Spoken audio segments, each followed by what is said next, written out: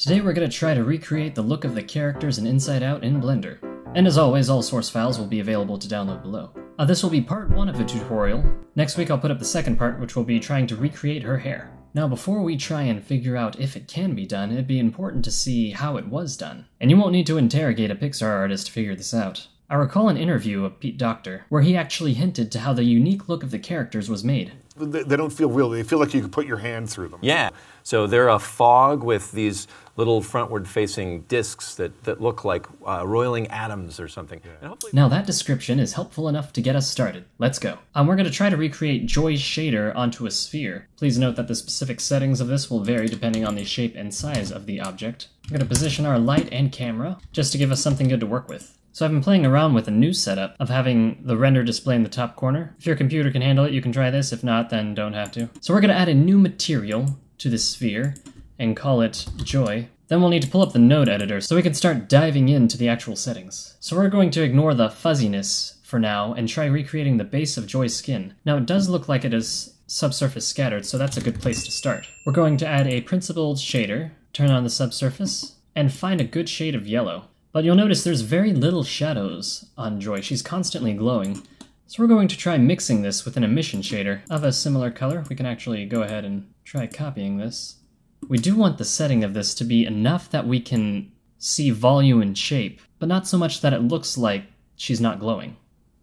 I feel like this is one of those memes of people that try a recipe for something that looks amazing and then it turns out looking horrible. But there's more horrible where that came from. We're just getting started. So next thing we notice if we're taking a close look at Joy is that she always has a pink rim light on one side of her. Like literally always. So let's create this next. We're going to do something similar that we did with a mix shader and emission, except this time the emission is going to be a bright pink. But what we want is for the pink emission to only be on this side of the screen. We're going to need to bring in two things. One is a geometry node, and the next one is a normal node. Attach the normal to the normal, and attach that little dot setting to the factor. And if we start to adjust this, we can change which parts of this is showing yellow and which part's showing pink. Right now there's way too much pink though. We're gonna need to add a converter color ramp and try pushing back the pink until it's just a little bit. Then we're going to adjust our normal, maybe even bring up our blackness to something that looks good. Now we might need to come back and tweak these settings, but for now let's get a start on those particles. Now if you recall, he said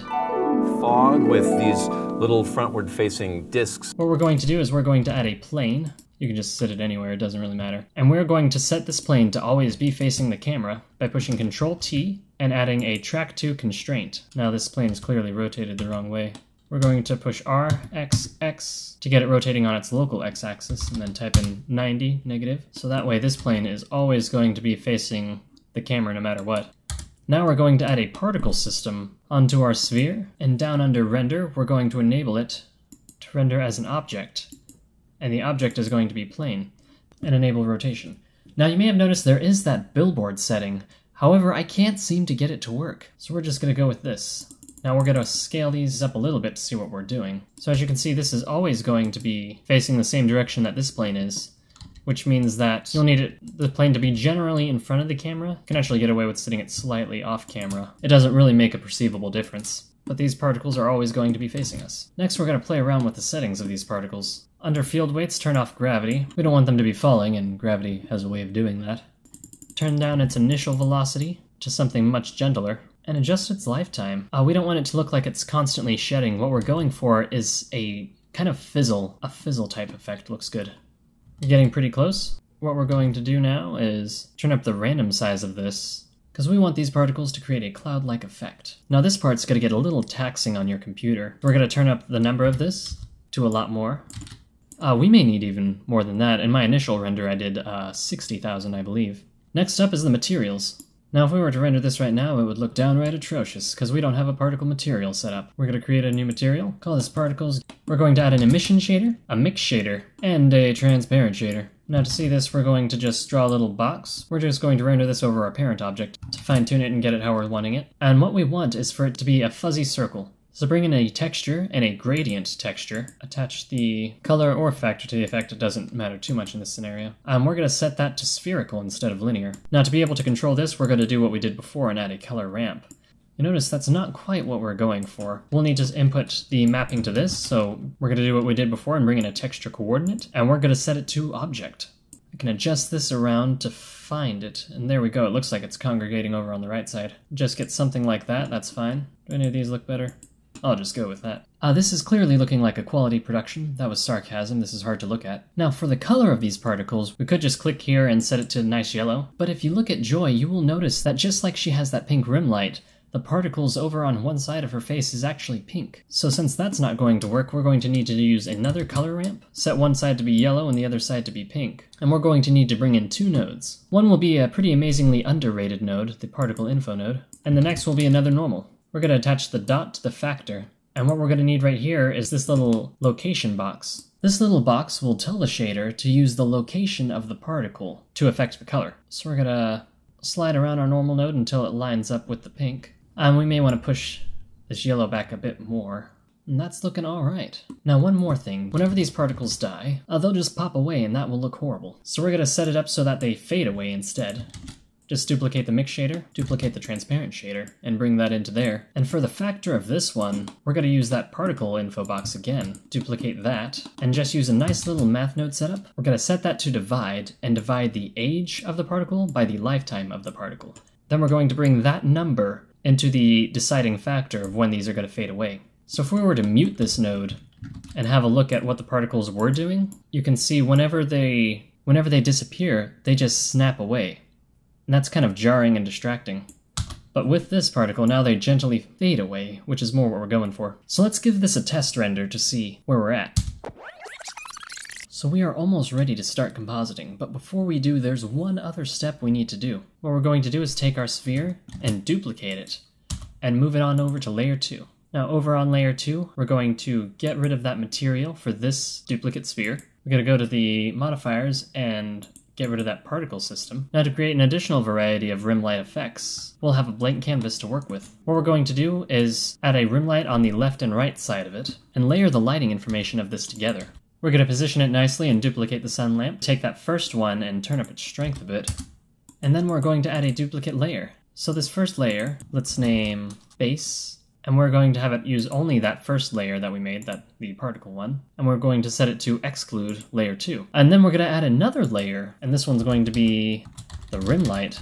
Now you might be wondering why we're going to the extra trouble of doing this, and essentially it's for control. I tried rendering the first ones out with normal passes, but it actually wasn't that effective, and I found that doing this made for a surprisingly better result. Now hold down Shift and select that first layer, and I think I'm actually going to turn up these particles before I hit render. Be sure to save often and hit render.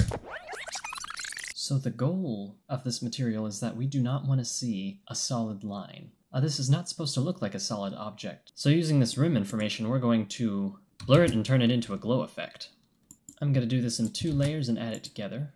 I'm going to turn down the brightness on the second one. I could try using a color ramp and bringing up the blacks. If we mute this, we can see what's going on. So the gradient was like that, and I just bumped it up so that we have a little bit of rim. Then we're going to add these two together using a mix node.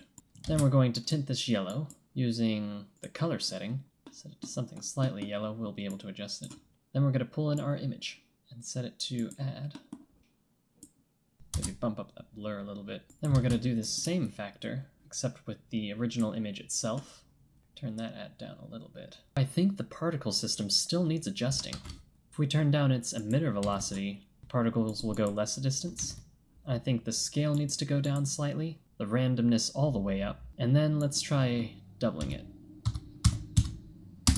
Maybe ending this at something crazy. That's not crazy. This doesn't seem to be looking right. Oh, my bad. I left out a 0. It's not 6,000, it's 60,000. There we go, and that is, yeah, that's way too many. Maybe set the end to be 100, and let them spread out a little bit more. Be sure to save our file, and then let's add a composite node so we can give this a test render.